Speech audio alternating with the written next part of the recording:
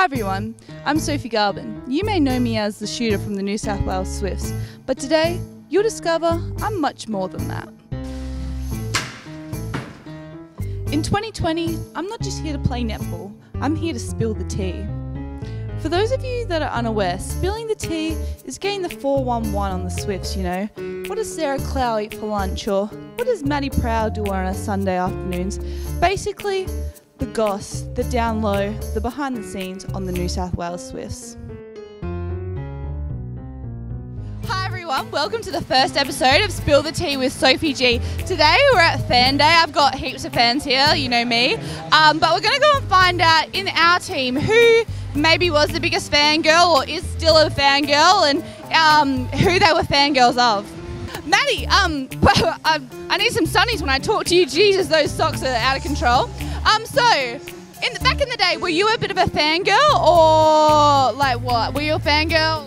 Not as much as you were. Not as much as me. You don't know my story. Who do you think in our team is the biggest fangirl?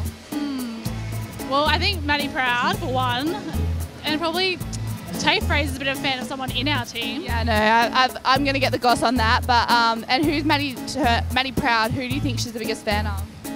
Oh, I think there's this guy called Justin. I can't remember his last name. Yeah, Justin Bieber. Anyway, great insight, Maddie. Let's find someone else.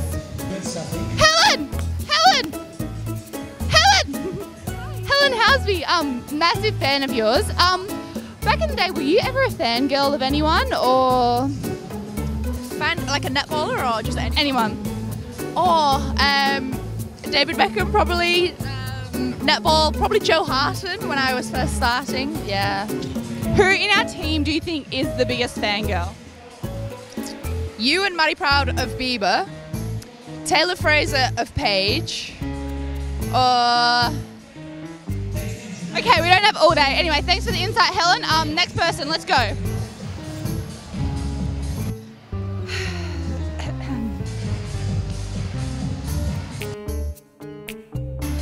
Maddie Proud, Sam. Hey, spirit of Fan Day, who in our team do you reckon is like the biggest fangirl? Define fangirl. No. Maddie Proud. Who would you be like the biggest fangirl of? Justin Bieber. Or Harry Styles. Or Taylor Swift. Or Sophie G. Thank you. How big of a fangirl? Like, what would be like the most fangirl thing you've done? I'll give you a few examples. Number one was paying $450 to go to the One Direction concert. Number two, How old were you? 19, maybe 20.